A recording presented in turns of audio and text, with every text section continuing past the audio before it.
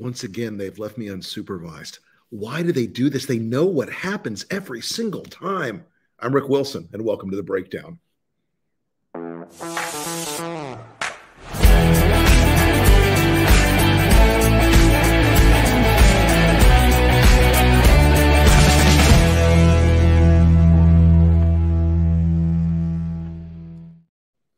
Good evening, folks, and welcome to The Breakdown. It has been a busy week. It's been a busy little minute since we talked to you guys with the last show that Tara and I had. Tara is off tonight, but I have a tremendous guest, Harry Litman, fan favorite, friend of the show. We're going to have him come on in a little bit and talk about the emerging, expanding, ever-increasing legal peril in which Donald John Trump finds himself each and every day, to my delight and amusement. But first, folks, as you know, we always start off every show with last week in the Republican Party.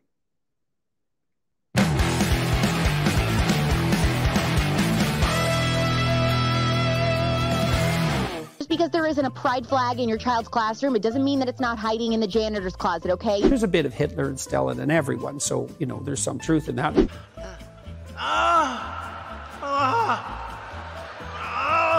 Because they don't care about whales because the windmills are killing all the whales. By golly, we are the greatest country that ever lived, and let's keep it that way. Are we approaching the end of times? I mean, the Vatican promoting LGBTQ plus ideology? That sounds logical, doesn't it? They don't even have the right to ask. And if they do ask, they have to be very nice, and I don't have to give it. Hey! Hey! Hey! Let's do it! Let's do it now! Mark Zuckerberg, he brings beta soy boy energy. Elon Musk, he brings alpha energy. You accused your Republican colleague, Lauren Boebert, on the House floor of stealing or copying your impeach Biden resolution and then called her a nasty little bitch. That's in fact what I said. Once Trump started hitting back at you on a number of fronts, he took aim at your weight. What was your reaction to that? Oh, well, like he's some Adonis? I look crazy to you because you're insane. Well, they want me back. They want me back. They really want me back. The people at Twitter really want me back. We laid hands all over that place. We brought oil. We brought shofars. We're crazy.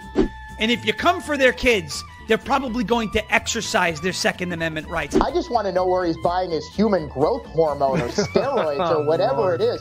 RFK Jr., sign me up, brother. What Donald Trump's lawyers were doing during that Bret Baier interview was opening the nearest window and jumping out. I saw people smoking crack right there in the open. I didn't see epic rap battles of history, me versus Nicki Minaj, happening. Trump is, in my opinion, the first woman president of the United States.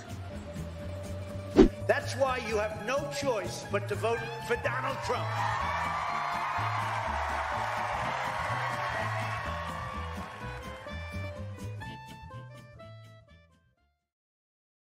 It never gets old. They never stop providing an absolute avalanche of content every single week. Folks, we have a big show tonight. I've got a lot to go through with you. I want to point out, though, a couple quick things. The Republican primary is going about how I expected right now. You've got Donald Trump continuing to pull away from the rest of the micro candidates, the nanoscale candidates, and the one who was the big dream boy of the National Review crowd, the one who was the sort of idol of the respectable conservative movement as they think of themselves, was Ron DeSantis. And man, I said it a year and a half ago, overpriced political stock. You know what? I'm sick of being right, but I love it in this case. This guy has been flaming out a little more every day. He's had some terrible, terrible runs of luck. And it's all because he's really not very good at this. Here's Ron DeSantis with an easy way to distinguish himself from Donald Trump, an easy lift, a slow pitch right over the plate, as to use a baseball analogy that Ron would understand. Let's go ahead and roll that clip of Ron and a high school student. Do you believe that Trump violated the peaceful transfer of power, a key principle that of American democracy that we must uphold? Are you in high school? Yeah.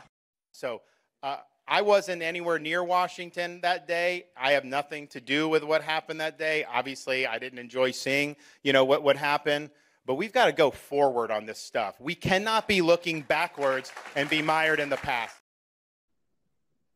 You know, that was probably one of the most gutless answers I've seen in American politics, because this is the same guy who a few weeks ago said he would pardon January 6th attackers and pardon people who have been tried and convicted in a court of law for their attacks on the U.S. Capitol. I'm sorry, Ron, you can't have it both ways. You either didn't see it, didn't notice it. Oh my God, I wasn't on Twitter that day. That's the same kind of BS line we used to hear all the time from Republicans who say, like, I haven't heard what Trump said on Twitter about whatever the outrage of the minute was. That was a weak answer. And, you know, this is a guy, he's so snappy. There's such an ugly, bitter, nasty little edge to him. And it's always right there. And I still don't get it. I don't understand why he's got this massive chip on his shoulder. But the only president who comes close to that level of a chip on his shoulder was Richard Nixon. And the resemblance is stronger and stronger by the day. So I want to play another clip that we have of Ron DeSantis just getting mad at people, because he's got a very shallow, poor emotional control, which is not something you want in a presidential campaign.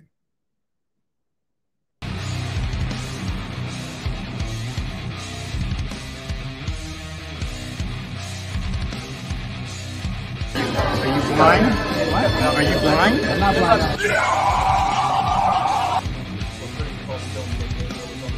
Does it say that in the bill? Does it say that in the bill?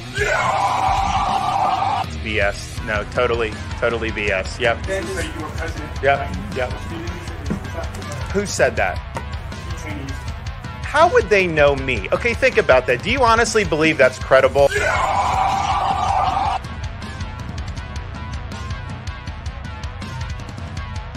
That Trump violated the peaceful transfer of power, a key principle that of American democracy that we must uphold. Are you in high school?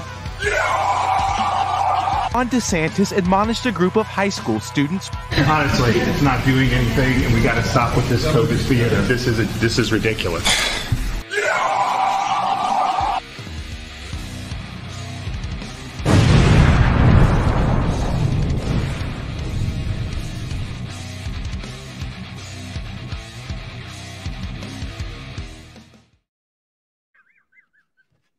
But really, honestly,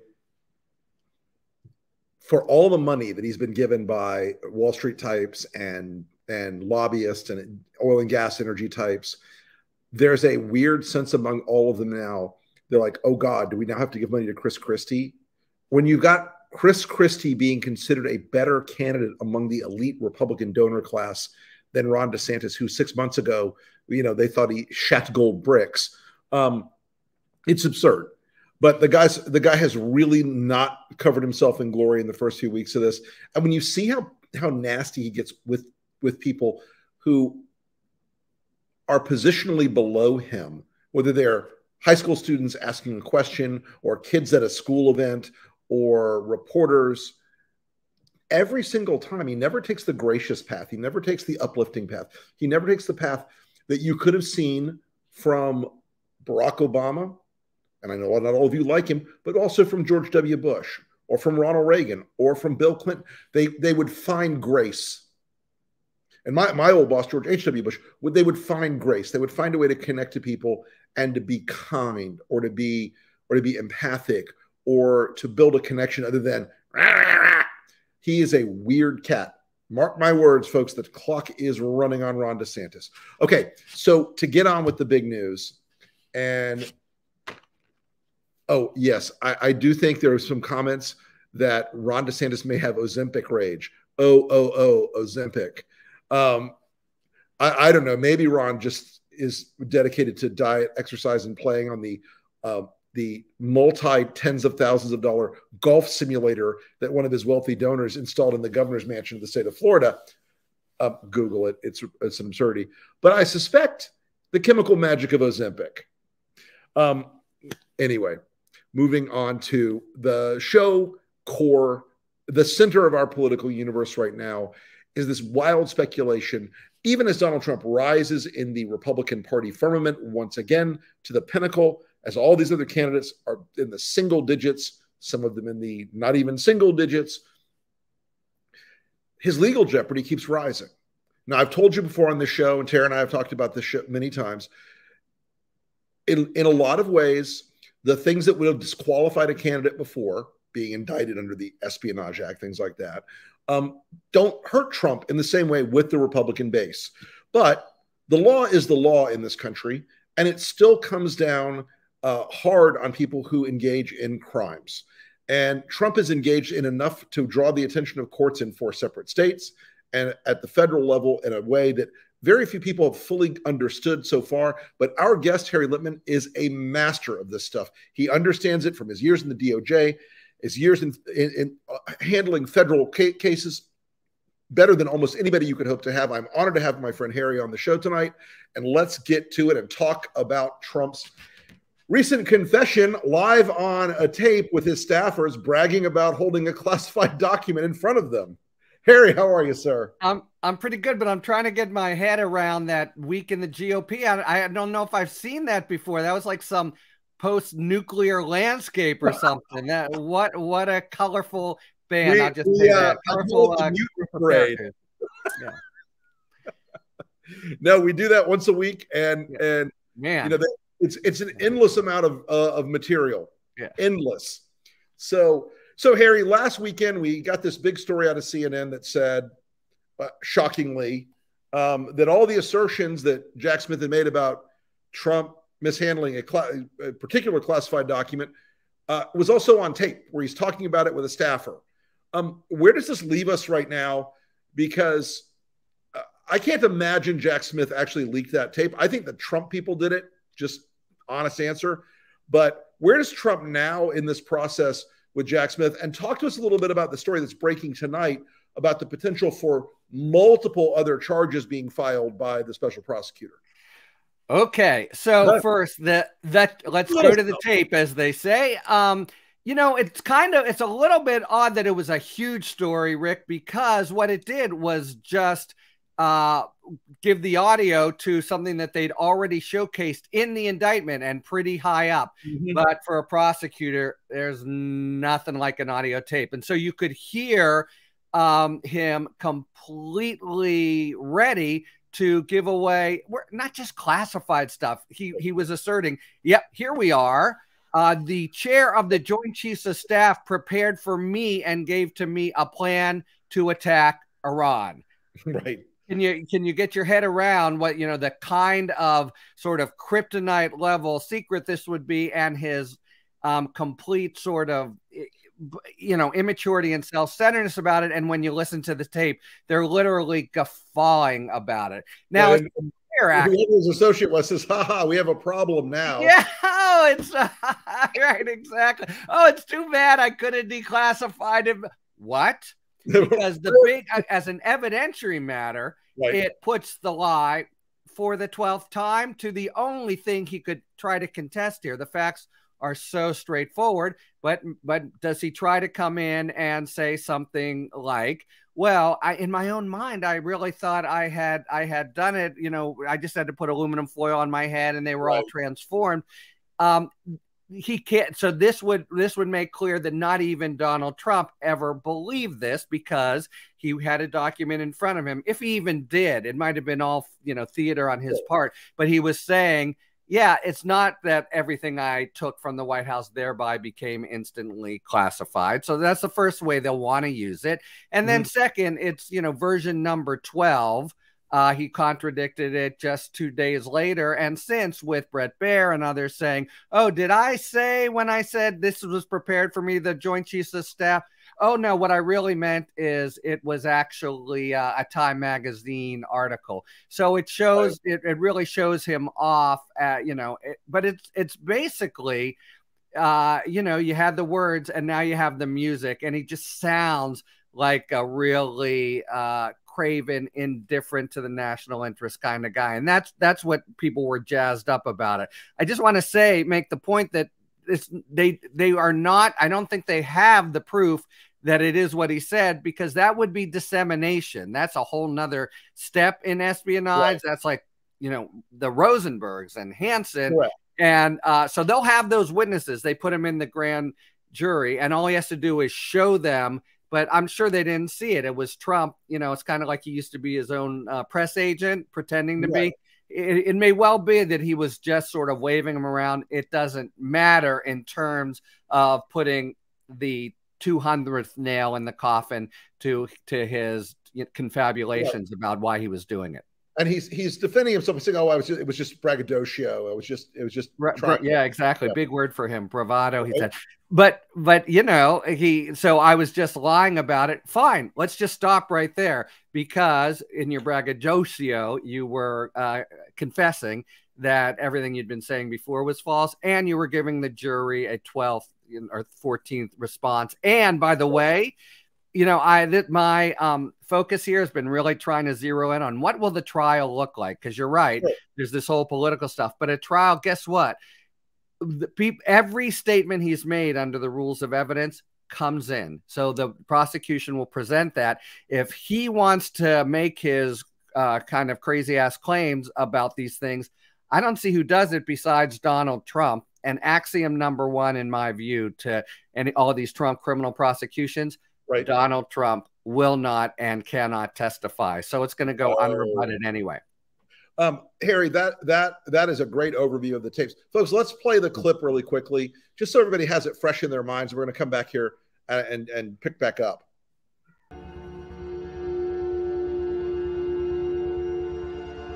Except it is like highly confidential, secret. This is secret information.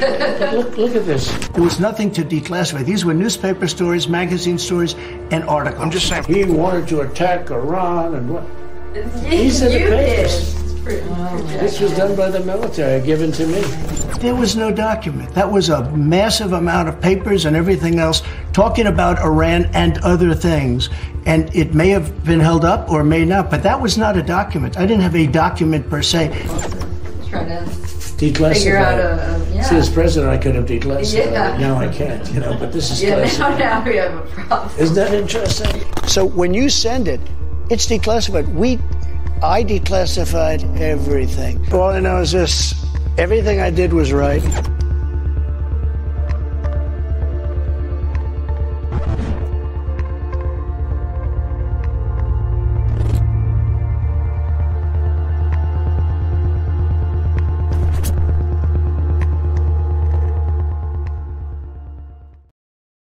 You know, Harry, every one of us who's ever seen or handled a classified document knows from the very start, from day one, when those operational security guys beat it into your head, you're not allowed to take this home. You're not allowed to give this to anybody. You're not allowed to talk to anybody about this unless they're equally cleared and you have a reason to do so.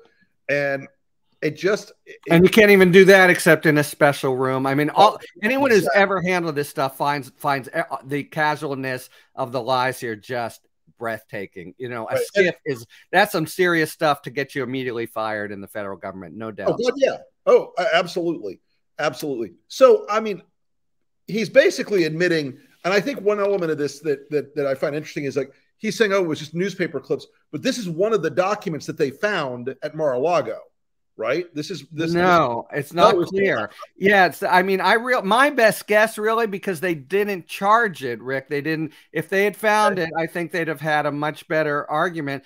My best guess, we don't know, is A, they don't have the document itself, just the tape, and B, this is just, you know, here we go. I just happen to have right here. Right. That was theater. Mark Meadows' guys are coming in. He's pissed in his totally thin-skinned third grade way that Mark Milley has said that he was doing a wag the dog thing. And his mind goes immediately to, it wasn't me, it was you. And has this, I think probably it was always bullshit. But again, for the charges, it doesn't matter. What it shows about him, you know, really rounds out the case. But they're not charging dissemination, just retention, and that's important. But it's also important that they nevertheless you can bet for sure that the jury's going to hear that tape a few times, probably in opening and closing also.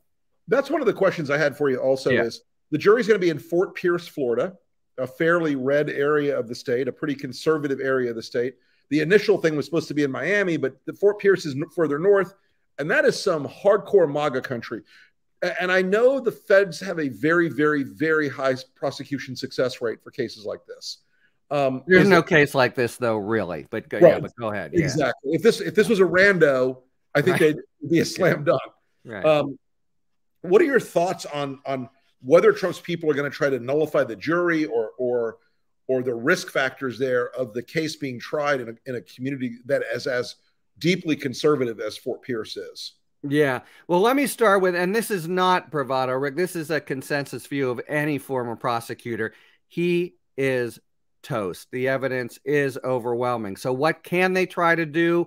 Well, he's got this draw to an inside royal flush idea that if he wins the presidency, he can make it go away. Right. And if he wins the presidency, he can make it go away. Short of that, it's just what you said, jury nullification, not an acquittal. You know, their hope has to be, and this is one of the reasons people are nervous about Eileen Cannon, because the judge will have a lot of discretion. There'll be people who go there and say, I really believe in Donald Trump. I don't think he can do any wrong. And then Donald Trump's folks will be all excited and say, but can't you put aside and be fair your views? Yes, I can be. And then Eileen Cannon can decide, I think he or she is okay to serve.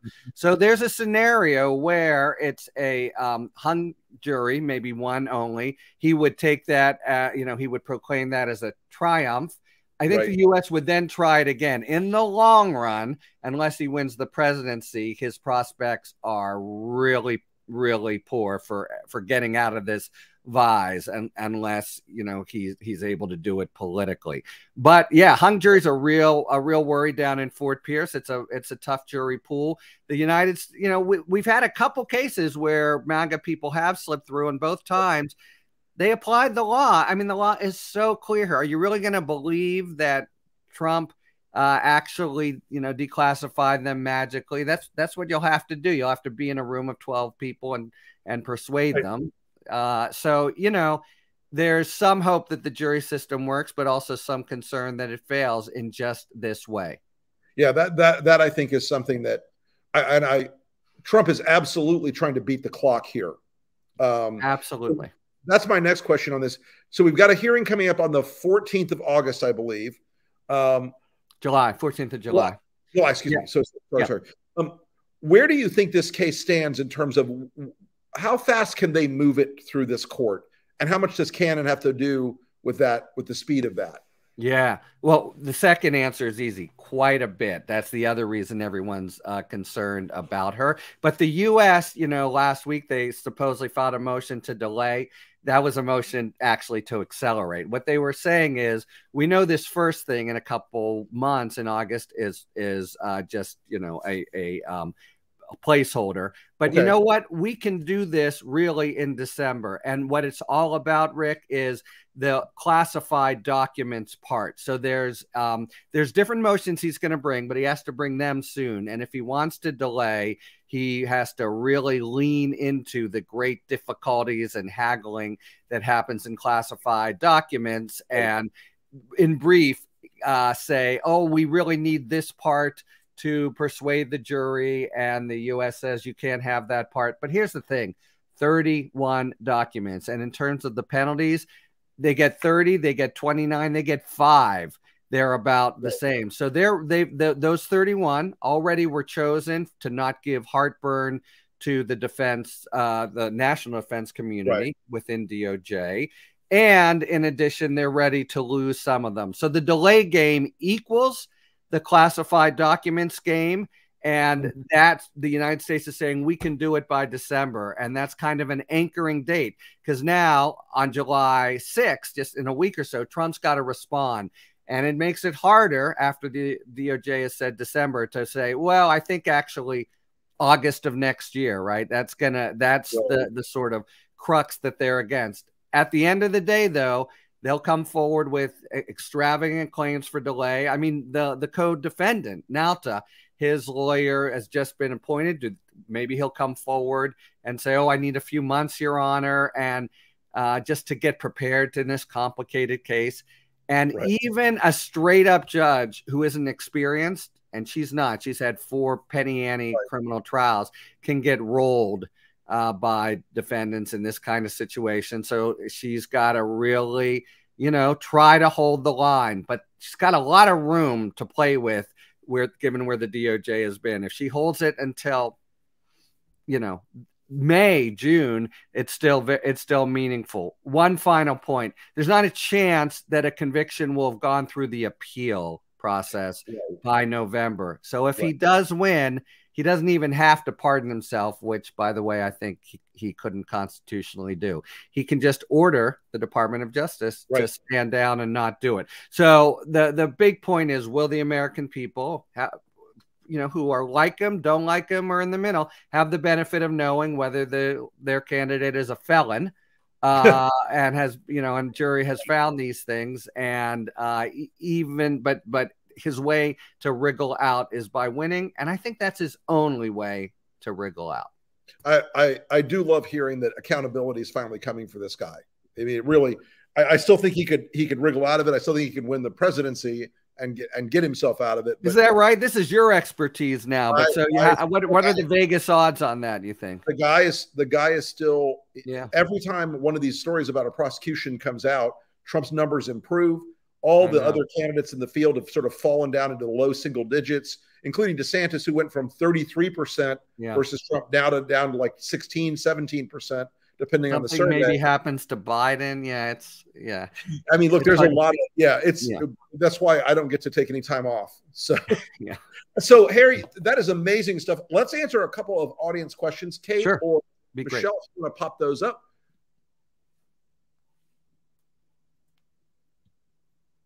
Would Trump be disseminating just by talking about the content? Oh, yeah. Yes. Great question. So here he is doing this. And he says, see right there, where it said the answer is yes. So it's the same Espionage Act statute. It's a different section of it, and all you have to do is communicate it. You don't have to turn. They don't have to physically hand the report to somebody. That's right. That's right. But that's, of course, you would really need the document, I think, just for beyond a reasonable doubt proof. But in terms of the letter of the law, you tell them about, and you can imagine, right? Oh yeah, here's what he said about attacking Iran. He's given up the ghost, right? Yeah. Okay, next question. Jim Barr. The Lincoln Project can't the judge make Walt use a public defender if he continues to drag his feet in getting representation? Walt Nauda. Yeah, another great question, because here's the thing. What she has to worry about is getting reversed. So yes, she can, but first she'll have to say, if you don't do it, and now I mean it, and the sort of threat that is implicitly in the air is you push me too hard, you'll create an issue on appeal. Now, it wouldn't be an issue on appeal to have a federal defender. In some ways, it's an advantage for justice because Trump is right now paying for the counsel. But so that's the answer to that point. But just why wouldn't she? Besides loving Trump, why wouldn't she hold against him? The worry is that oh, you're going to violate my due process rights and talk about even reducing your abysmal reputation. You'll get reversed on appeal. Hard to see that happening, but that's the kind of makes sense that hovers. Yeah. All right, these are smart questions, folks. Let's hit another one. Won't Trump become a martyr when convicted? That's my answer. Yes. Hugely. He isn't already, right? I mean, he's doing. I mean, this is your fight. Like he's dying for their sins. I shouldn't use religious imagery too callously, but you know what I mean. There's a lot of cult like stuff around that, and so I do think he becomes a martyr. I think he becomes more and more defined in the minds of MAGA voters as somebody who's facing down the wicked deep state that's just doing this to hurt him and to hurt them. All these law school hypotheticals: can a convict become president? Can he? Yes. The short answer is the American people. If that's who they want, that's who they get. If he's convicted, he can't vote, but he can win. Exactly. Go figure. I mean, it's something. Well, Harry Litman, thank you, my friend, as always. What a great segment. I really appreciate always such a pleasure to be there, and I got to learn so much about the GOP. All right, my friend. Thanks so much, and have a great night. You too. All right, folks. Well, listen, we got some other news to talk about tonight. Our old friends at No Labels are at it again. They've continued this campaign to elect Donald Trump for a second term, pretending to be this moderate independent group, blah, blah, blah. This weekend, one of their founders went on TV and gave away the whole game, admitted the whole thing. They said, the reporter said, hey, your own polling shows that your third-party candidate helps Donald Trump. Is that right? And she said, yeah. Astounding. They are racing towards getting on the ballot in a bunch of states. But every day now that passes, I really recommend there's an article in the New Yorker today, an article in the Washington Post a few days ago. The Wall Street Journal's got a piece coming out. Politico had a huge piece by Heidi Prisbilla, which I absolutely think is a knockout. These things are building up. You've got to educate yourselves, folks, on the danger that no labels poses. Look, ordinarily, I wouldn't give a rat's ass about no labels and Nancy Jacobson and Mark Penn. I wouldn't spend 15 seconds of my day thinking about it. But Donald Trump and Joe Biden are going to be in a neck and neck race. University of Virginia today came out, Larry Sabato's team came out today with their assessment, and they've got it down to only 4 swing states in 2024. All those states are states that no labels wants to be on the ballot so they can draw down Democratic votes, every single one of them. And we are not facing some academic drawing room Georgetown argument of, oh, well, maybe we should have a third party or an independent candidate. That's not the choice this time. The choice is America or Donald Trump. The choice is whether or not you are going to take the risk to destroy American democracy and destroy our constitutional republic by reelecting Donald Trump. Let me show you the clip of this woman, Holly Page from No Labels. She is, Nancy Jacobson won't go out in public anymore on most media. So she's sending out a lot of cannon fodder who are pretty unprepared for the fight. But let's go ahead and roll that clip. No Labels designated Donald Trump as a problem solver in 2016. You stand by that? He solved some problems and he didn't solve others, just like every other politician in Washington, D.C. For the first time ever, a president has been impeached twice. January 6th, it was the largest crowd I've ever spoken to, and they were there proud. They were there with love in their heart. That was an unbelievable, and it was a beautiful day. But you also had people that were very fine people on both sides. A 9-member jury found that Donald Trump did sexually abuse her. Federal indictments, plural. A grand jury here in New York City has just handed up an indictment against former President Donald Trump, making him the first former president in U.S. history to face criminal charges. And including the unlawful retention of defense information, which is an Espionage Act charge.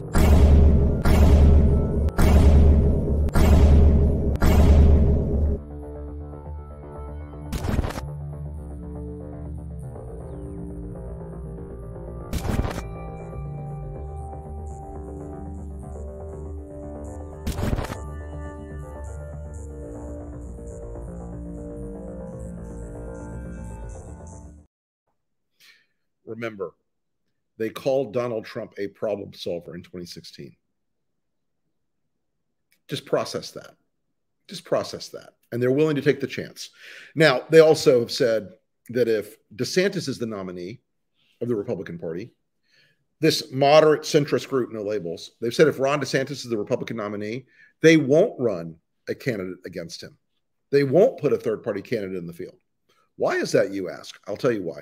Because a lot of the same people that are giving money to Ron DeSantis, these donors, from these mega billionaire donors, Harlan Crow types, are from Texas and from Wall Street and Silicon Valley. They are giving money to No Labels and to Ron DeSantis. He's fine in their mind. He's okay. He's not a danger to America. He's not an insane edge case weirdo who's governed Florida like an authoritarian lunatic. You know, today, by the way, Ron DeSantis, you won't believe this when you process this in your heads. Today, Ron DeSantis signed a bill in Florida to allow roads to be built in the state of Florida using low-level radioactive waste. I know it sounds like something from the damn Onion, but it's true. Truly crazy. Okay, so you know what, folks? I'm in a good mood tonight. We've had a great week for America. I've had a great week. And and I'm going to be going to Aspen tomorrow for a meeting. So I'm going to answer a few more questions if you guys want to hang out for a bit. I'm good if you are. All right. Let's fire them at me. Rick and Tara, what do you think of the Biden economics message just started? How do we message that locally? It is fantastic. Democrats traditionally have a very rough time telling a good story about their accomplishments. And Joe Biden has a meaningful portfolio of accomplishments. And I said this morning on Twitter, and it really pissed off the MAGAs. It just drove them crazy. I said that Joe Biden's been a more successful president on every metric than Donald Trump ever could dream of being. And a big part of that is you look at inflation has suddenly started to spike downwards. Consumer prices are moving downwards. We have record employment in this country. We have record workforce participation in this country. We have a rising tide of small business formation in this country. There's a great news story to tell here. And it's not just the things that he passed, although those are good too. It's the leadership that he's provided in this country where he's made people feel more secure, more certain, less like they're on the edge of chaos all the time. Now, as for the local application of these messages, both the Inflation Reduction Act and the infrastructure bill are having a massive impact across this country. They're having a massive impact economically, and they will continue to do so for the next year or two. I'm sure there's a database of it. We'll find it for you and post it on the LP Twitter feed of the projects per zip code, the projects per area. One way you know these projects are important is that these weirdo scumbag edge cases who voted against them, like Tommy Tuberville in Alabama, he voted against the infrastructure bill. And yet he puts out a tweet saying, I can't wait to bring $327 million of rural broadband to our home state. It's that sort of thing you can point out on the local level, tell that story on the local level, and say to folks, hey, you know what? We're finally going to get the bridge on State Road 40 repaved and secure again. We're going to get we're going to get the local airport will be improved. They're going to pave the runway so we can bring in more flights. We're going to do all these things that seem nuts and bolts. But nuts and bolts actually works in politics. Explaining something people can tangibly understand in their daily life is better than the amorphous sort of feeling of, I passed the magical infrastructure bill. They get that sort of, but they really understand, oh, well, we're going to put new traffic lights in this dangerous intersection and the infrastructure bill is paying for it. That sort of thing. Let's hit another one.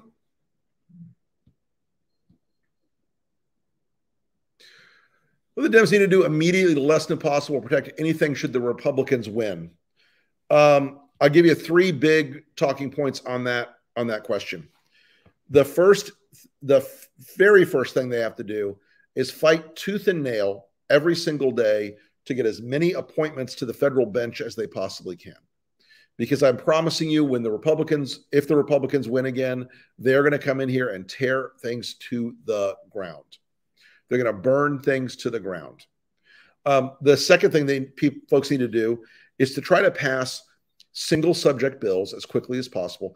These big omnibus bills, infrastructure bill, Inflation Reduction Act, those are large and complicated, take a year or two to pass. They need to start narrowing down on some very specific things. I would start by narrowing down on a few key issues where the Republicans are going to try to steal a march on the Democrats. Corruption is a big one. I would pass the Stocks Act immediately that prevents members of Congress from trading in stocks and bonds or marketable securities of any kind. But you got to drill down fast on that legislatively because we're going to enter the dead zone pretty soon. The next thing I would do is try to engage in a lot of essential organizing in the states at the state levels that involve voter registration, that involve, if they win the House at a larger number or take the Senate, that it's a short-lived victory. I am actually optimistic right now that Republicans losing the House of Representatives. I think there's a path to do it. I think it's a narrow path, but there's a path to do it. They're so divided. They're so bitter. There are going to be so many ugly primaries in the GOP. There's an actual chance to make that happen. Okay, next one. If Putin falls, how will it impact Trump? Trump's having a bad day no matter what right now. Vladimir Putin is in survival mode. Vladimir Putin is not going to be out writing checks or helping his buddy. He's not going to be out running the troll farm for his buddy. Vladimir Putin right now has a very, very slim chance of surviving the rest of the year. No dictator in history can show weakness and survive. He showed weakness. The fact that Prigozhin is still alive is every minute he's still alive, Vladimir Putin's life is in danger. So Putin is internally focused right now. He would love to keep effing with the United States, but right now, his best boy Donald Trump is on his own in that regard. Great question, Elizabeth, by the way. All right. What's my opinion on Cornel West?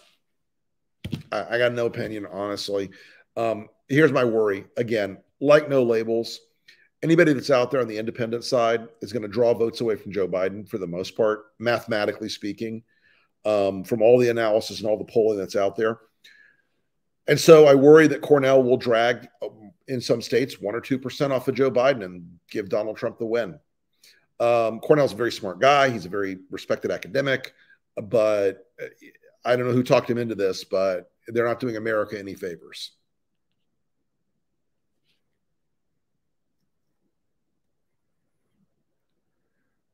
Did Rudy take a deal? I think he did. I think Rudy did take a deal. I have a suspicion about that.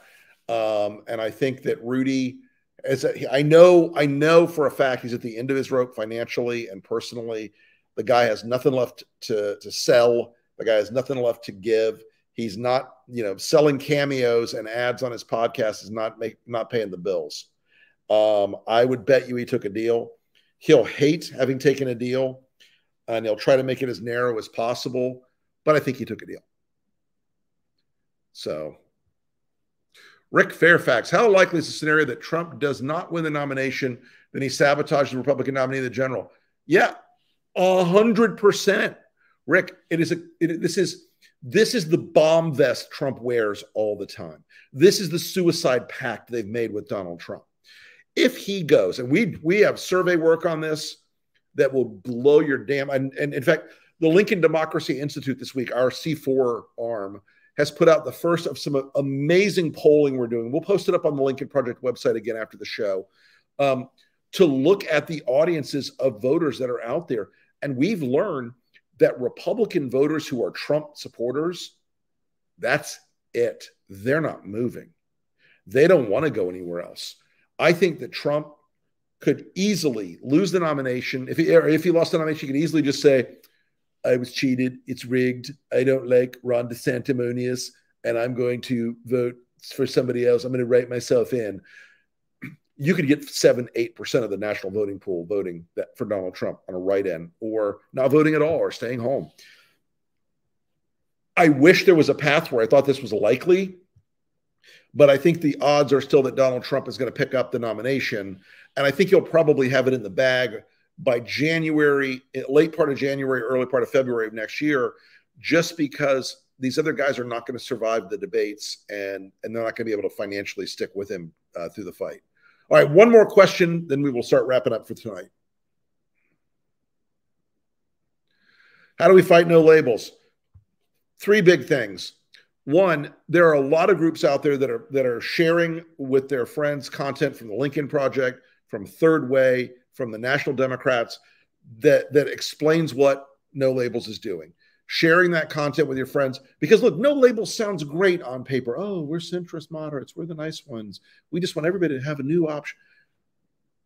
It sounds great, but it's like ordering a delicious pizza that has nuclear waste on it. It's going to kill you, no matter how much you like it in the short term. We're going to keep pushing out the message on No Labels. We'll be talking about them a lot in the coming weeks. There will be things we're going to reveal about Nancy Jacobson and Mark Penn and their business behind No Labels and what they're doing, why they're doing this. That I think will have a lot of attention, and we'll hope you folks will share that information as we go forward. So we've also got coming up, we're going to see some debates with the Republican Party coming up soon. And it looks like right now, if the debates were going to be held right now, the only people on stage would be Trump, DeSantis, Christie, and Vivek. Who knew? But we're going to have some bloody, bloody primary battles coming up soon, guys. Keep your eye on it, because it really is going to be, it's going to be very telling how they're going to try to run against Joe Biden. It's going to be very telling how they're going to try try to make a fantasy version of a good economy and a nation that is respected and strong in the world again into a dystopian hellscape of their imaginings. So we're going to have a lot of fun with that in the coming weeks. Folks, it's also July 4th this weekend. Take a moment to celebrate that this country, no matter how much we've been through in the last 8 years, no matter how difficult it's been to think that this country can hang together and this country can sustain its long arc of motion forward into history, and that the providential beauty of this nation can be sustained, it can. And July 4th celebrates that. It celebrates the formation and the founding of this country in a way that we have a lot to be proud of. We are an imperfect nation and always have been. We will always be an imperfect nation. But I've discovered in life, you can love something that's imperfect. And God knows I benefit from that principle. And I will say that I hope you guys have a great 4th. Take some time, take a deep breath. The campaign season in the fall is going to race up on us faster than you think. Spend time with your families. Engage in whatever fireworks, drinking, not at the same time, roasting of various meats, and enjoyment of the day that you can. I'm going to be sitting my ass by the pool drinking cocktails when I get back from Colorado, and that is something I'm truly looking forward to. With that, folks, have a great weekend. Thank you, as always, for tuning in to the breakdown. We really appreciate it. We appreciate your comments, your support, your views, and we've had so many emails and so many people asking. We're going to go back to at least once a week on the breakdown coming up, probably by the end of the summer. I think it's important, this dialogue. The things we hear from our viewers and our people in the chats, they're so important to us, and you guys all matter so much to us. So do me a favor, like and subscribe, do all the things, share it with your friends. We love you. We'll be seeing you again right after the 4th of July, and keep the blue side up, and let's play it out with our 4th of July ad. The American flag today flies over a nation divided. A nation where hatred and violence makes a mockery of the sacrifices of generations. A nation where one party storms the Capitol in a violent attempt to overthrow a free and fair election. A nation where one party claims ownership of the flag and the very idea of patriotism. It's time to fight back, to take back the flag from those who dishonor it. The symbols of our republic, this bold experiment that has struggled and bled to bend the arc of history, don't belong to the Republican Party. They don't belong to Donald Trump or Fox News or violent terrorists. The flag belongs to every American. It's not their flag. It's not his flag. It's our flag.